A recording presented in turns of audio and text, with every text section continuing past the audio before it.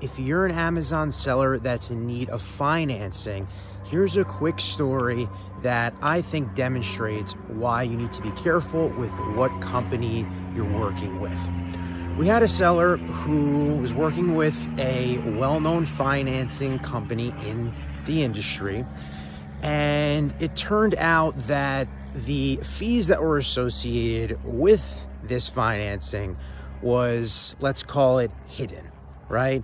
So they signed up for what was informed to them a free option, that there was some sort of trial, and it turned out that they were charged thousands of dollars in fees that they had no idea about. And as a result, this company filed a UCC lien notice, which put their funds, thousands of dollars, on hold.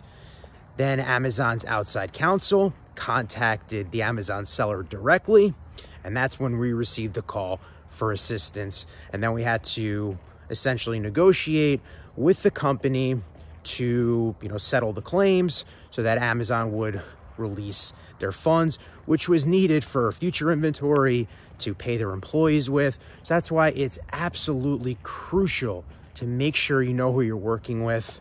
Look up Google reviews, ask for recommendations. Don't just work with any company that convinces you on a phone call to work with them.